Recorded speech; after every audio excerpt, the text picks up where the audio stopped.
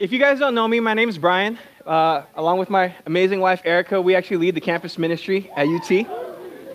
And we've been living here in Austin for about 3 months. And it has been awesome. We moved from LA, and it's just been great getting to know the city, getting to experience all that is Austin. I still don't really understand why people say Austin's weird. I guess it's a thing. Yeah, but it's been amazing, and honestly, one of the favorite things I've been able to experience so far is the food. I love food. The first time we were here, Dave and Angela's brought us to Hop Dottie's, which is the best burger I've ever had. We were introduced to Torchy's. The college students have introduced me to an amazing taco place called Rosita's. And it's been awesome just experiencing it and getting to try all this different food.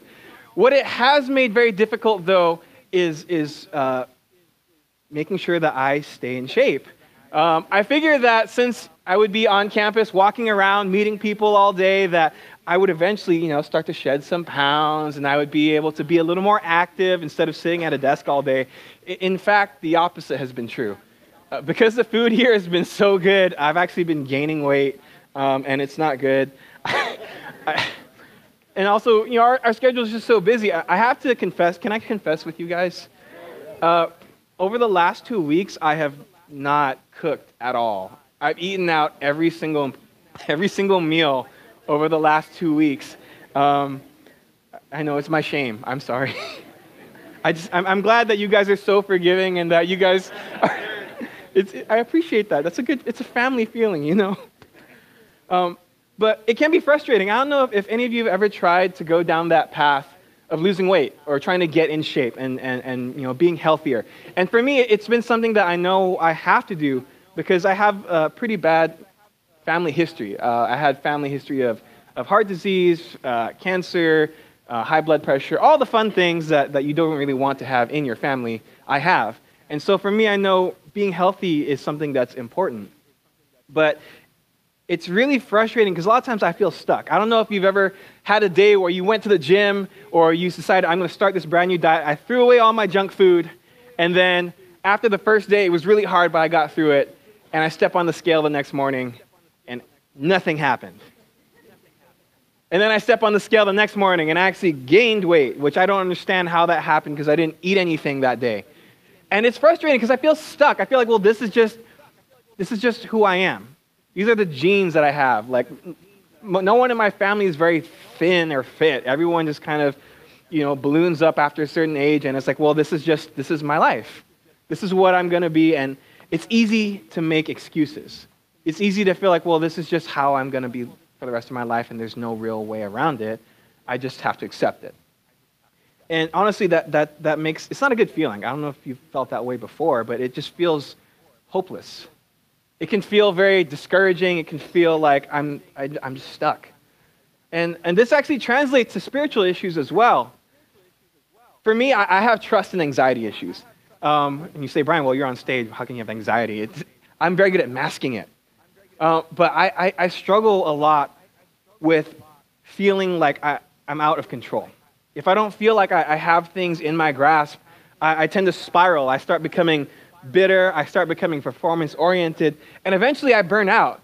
And it's this cycle that keeps going on and on. Like I'll feel stressed, and then I'll go to being controlling, and then when things don't work out, I become bitter, and then I try to grasp onto some control with performance-based Christianity, and then I eventually burn out because I'm so tired of failing. And it's this cycle of again and again and again. And I just feel stuck. I feel hopeless. I feel like I'm enslaved to my circumstances. That no matter what I do, everything keeps coming back, and I'm just stuck. And I don't know if you've ever felt that way, but I want to encourage you this morning. What if I told you that not only do you not have to be stuck, that you were meant to be free? In Galatians chapter 5, verse 13, the Bible reads, "You, my brothers and sisters, were called to be free. You were called to be free. But do not use your freedom to indulge in the flesh. Rather, serve one another humbly in love. The Bible says that we were called to be free. And this is something that is so encouraging to me, because for a lot of my life, I can feel like I'm stuck and I'm enslaved to just who I am and the circumstances of my life.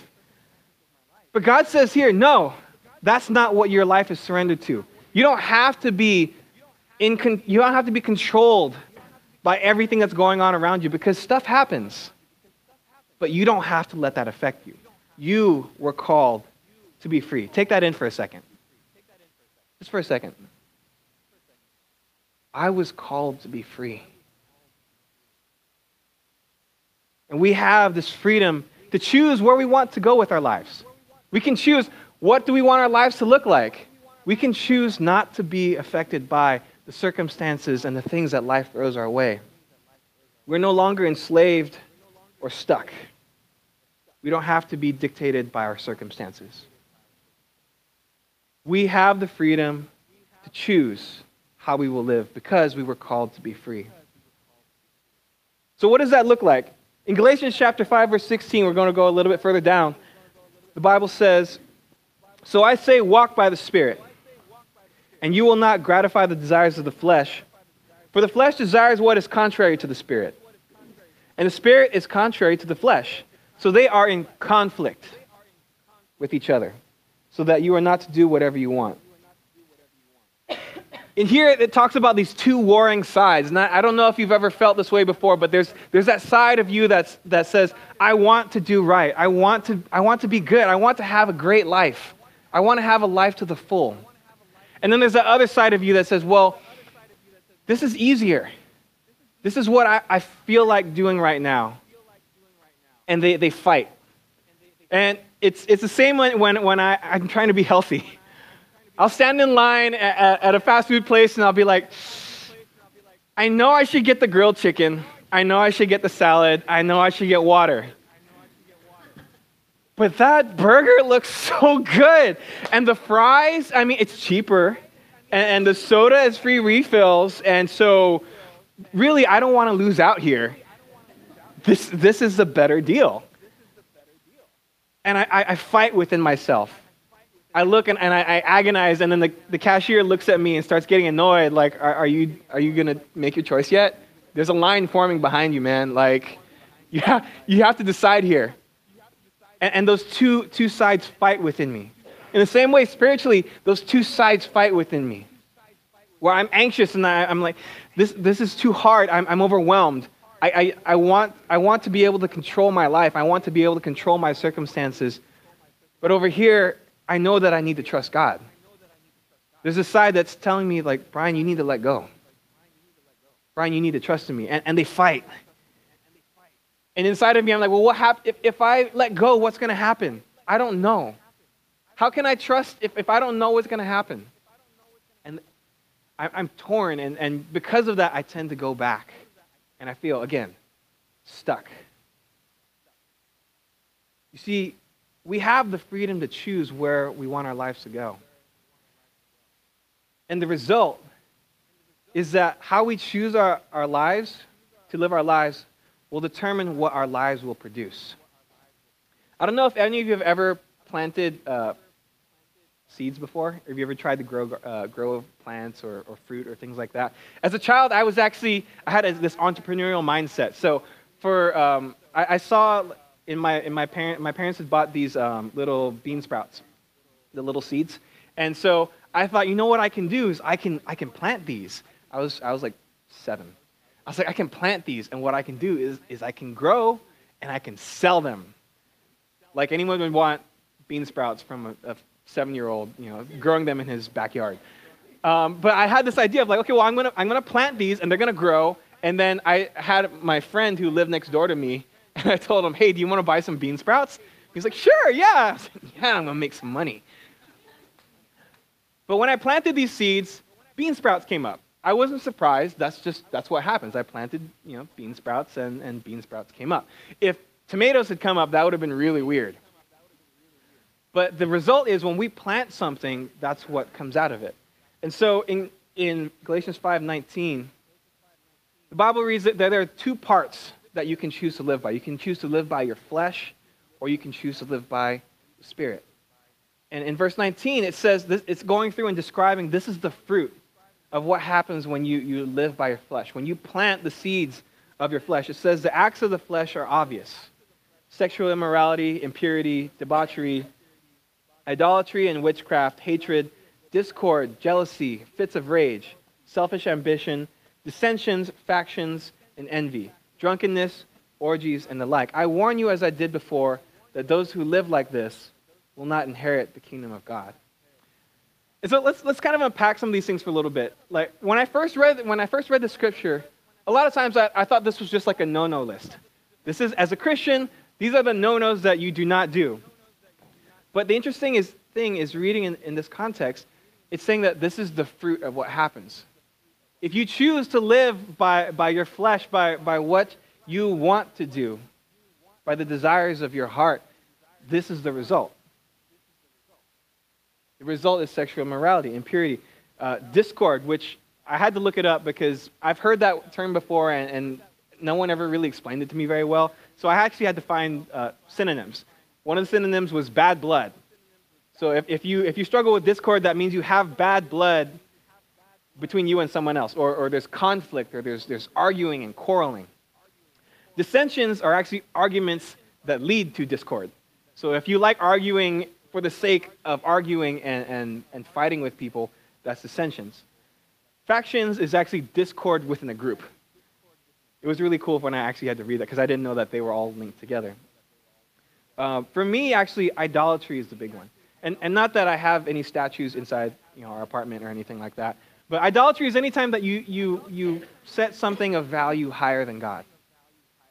And I don't know about you, but for me, I love comfort. I love safety because, again, my struggle is anxiety and feeling like I'm not in control. And so for me, a lot of times what I will prioritize in front of God is safety. I like to have savings in my bank account because I know that if anything happens, I have the money to take care of it. And not necessarily saying that savings is a bad thing, but when it starts to conflict in my heart with, well, I don't want to be generous. I don't want to help this other person who's in need because I need to take care of myself first. I need to work some extra hours, and I have this side job, and I need to do these things, and it might mean that I have to miss out on church or miss out on meeting with that person, but I need to make sure that I'm taking care of myself.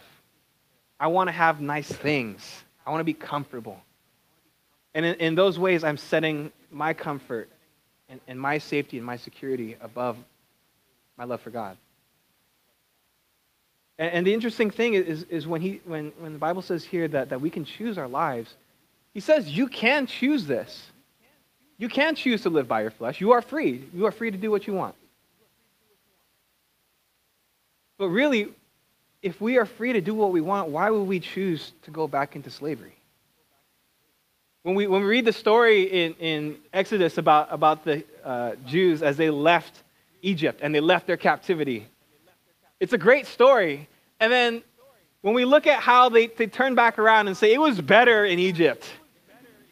We sat around pots of meat and we could do what we want. We had comfortable beds and that was the life. But now, Moses, we're out here in the desert and we're probably going to die again today and it's all your fault. We should go back.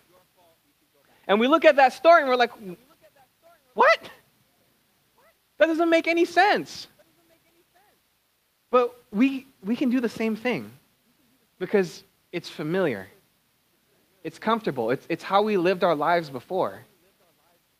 And when we step out and we try to live by the Spirit, it becomes uncomfortable. It becomes hard.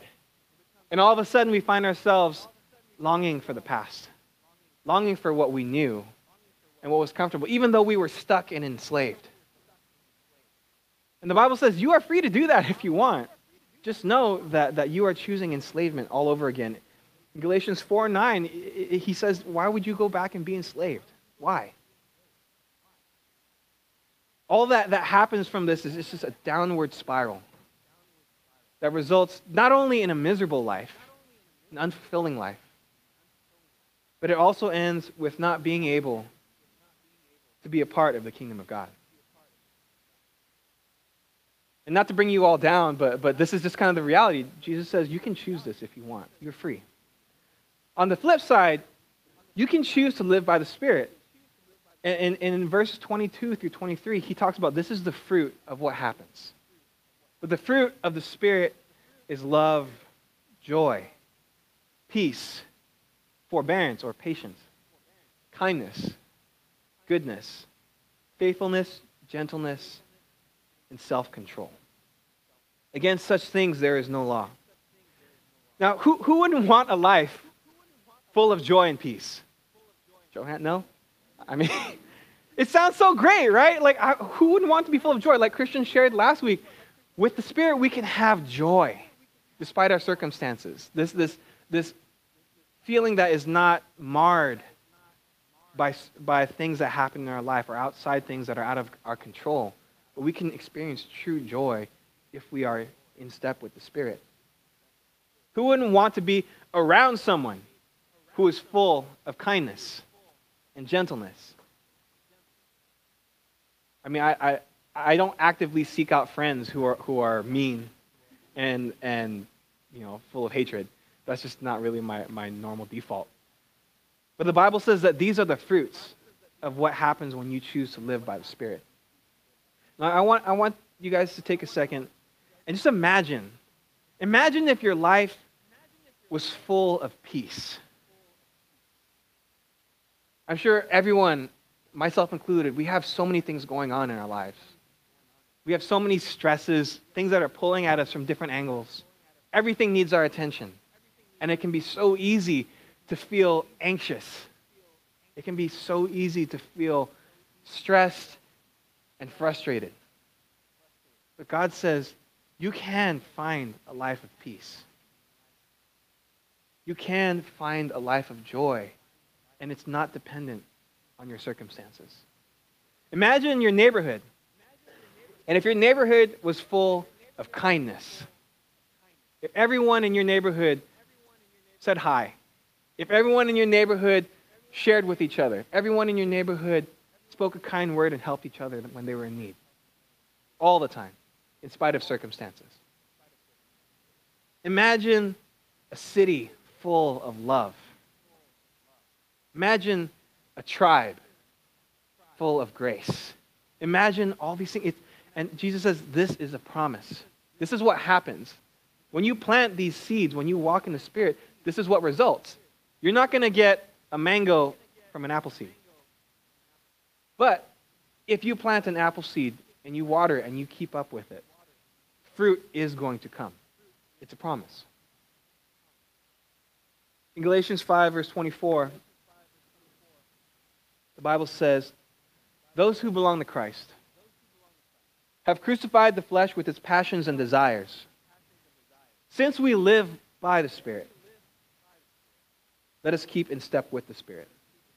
And this scripture to me is so encouraging because it says, if here today, if you belong to Christ, that flesh has been crucified. You don't have to live by that anymore. It's gone. It's dead. You are no longer controlled by it. That lie that you have to keep going that way and that you will never be able to change is gone. You can live by the Spirit. And this was so encouraging for me because I remember a time when I was in college and one of my best friends, we sat down, I remember, at a Denny's. And he was going through some stuff and I was like, well, what's going on, man? Let me know. How can I help you? And I remember the look on his face. There was just sorrow. And he looked at me and he said, I can't change my life, Brian. I can't change. I have these things in my life and I cannot get rid of them. And I don't want to be a hypocrite anymore. And so I'm not going to come to church anymore. I don't think God can love me anymore. I don't feel like I can be different and I can overcome this anymore. And with that, he left. And for me, just to see how hopeless he was tore apart my heart. But this scripture says that past is gone. You don't have to be controlled by it anymore. It doesn't have a grip on you because it's dead. It's gone. It was crucified with Christ. And in that moment, you became free. It's also encouraging because it says that if we live by since we live by the Spirit, let us keep in step with the Spirit. It's telling us that the Spirit is along for the journey with us. And I don't know if you've ever been on a road trip before, or maybe if you've run a marathon before, or any type of long distance thing. It's always easier to have someone with you. On the drive from LA to here, my brother actually rode shotgun with me. And it was an awesome trip. It was great to be able to spend that time together. But what was also great was that we were able just to be companions together. He helped me navigate, even though we had a GPS, there were times where our GPS went out because we didn't have any signal, and we pulled out our Thomas Guide and tried to figure out, where we were, even though that didn't help because our Thomas Guide was from LA. And so, for those of you guys who don't know what a Thomas Guide is, it's a really thick book about that big. It's supposed to be a map. But it was awesome just to even share in that experience together. It was awesome to be able to share in that experience together. And just to know that if anything happened, he was right there with me. In my quest to be healthy, Erica has been my partner. And every time that I go up to the line and I order a soda, she shoots me a dirty look. Which I appreciate because she's trying to help me be better. She's calling me higher. Now, whether I choose to respond to that dirty look or not is a whole other thing. But I have a companion. I have someone that can help me along my way and help me to make better decisions. And the Bible says here that is the role of the Spirit. That we are invited to walk along with the Spirit. We can have a companion as we choose to live our lives, and we have that companion to help guide us. It's really nerve-wracking when you have to make decisions and you feel like it's all on me. I don't know where to go. I don't know what to do. It's been nerve-wracking here trying to figure out where to eat because I don't know where the best places are. And I appreciate those of you who have helped guide me into what I should be eating. And if all else fails, I have Yelp. But it's easier to make choices. And the Bible says here that the Spirit is a guide that will show us the way of life to freedom. The caveat is, it is up to us to follow. A guide can only show you the way. We are the ones that have to decide whether we will walk in that way or not.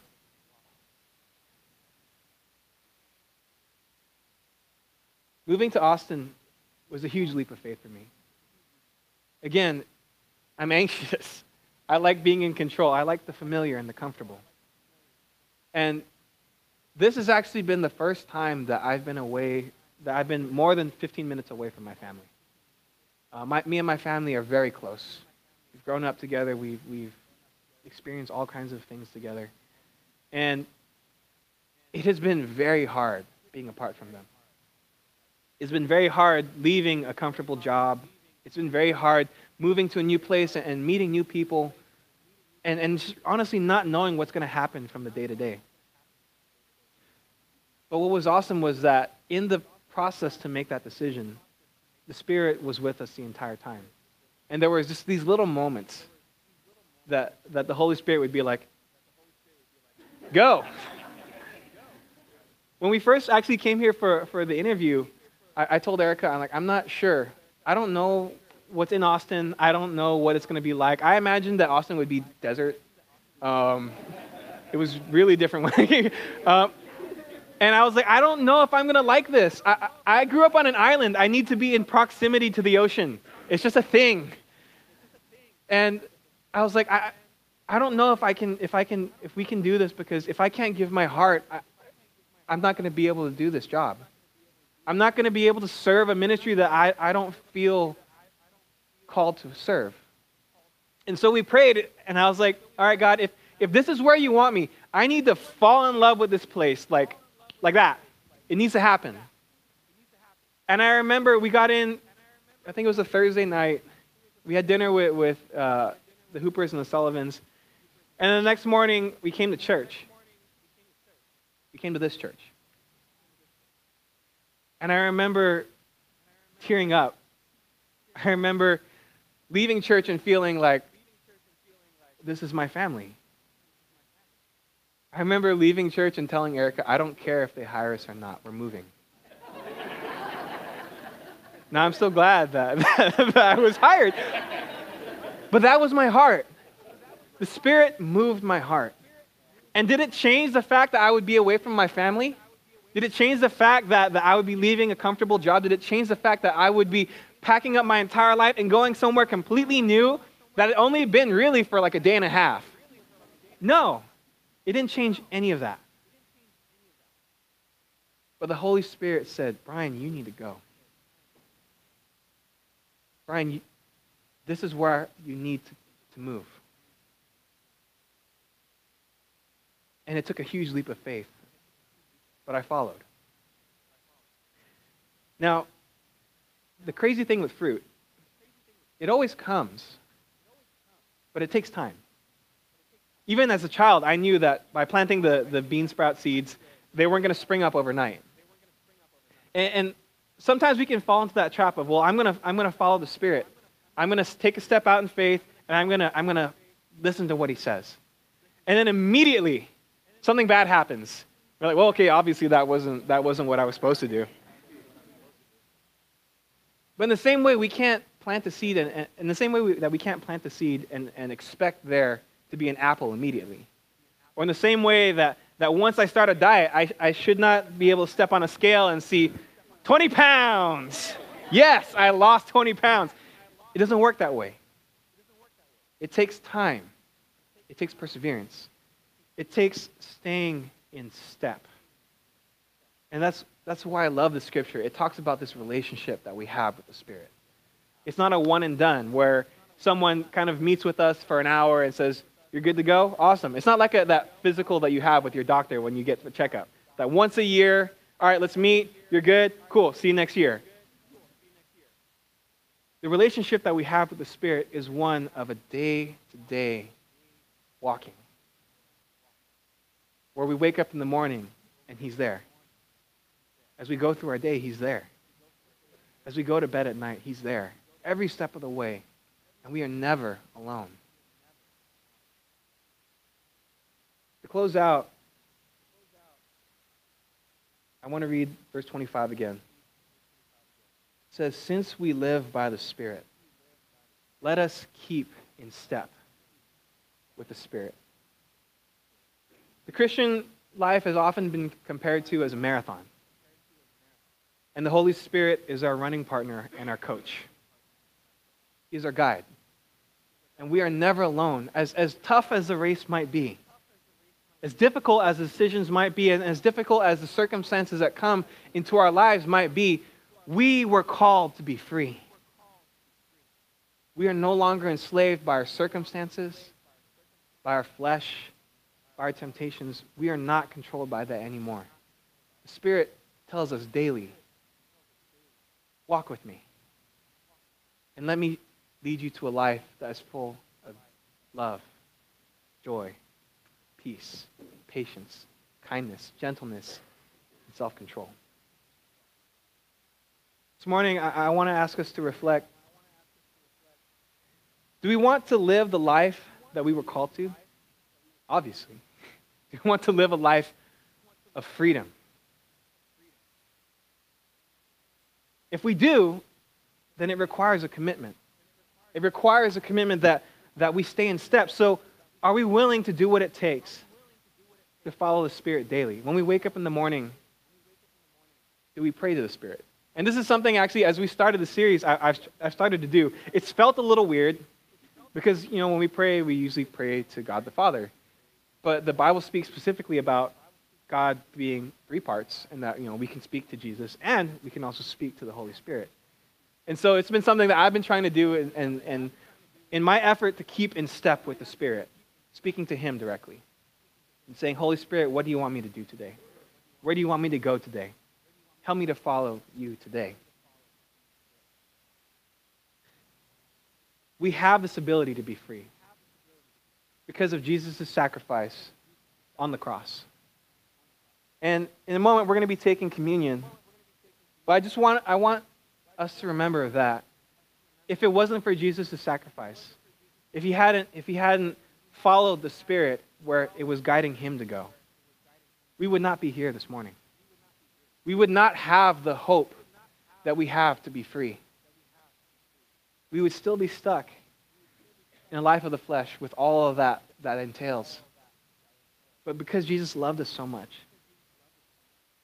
because he looked at us and said, you're worth it, we are able to live a life of freedom. Let's pray.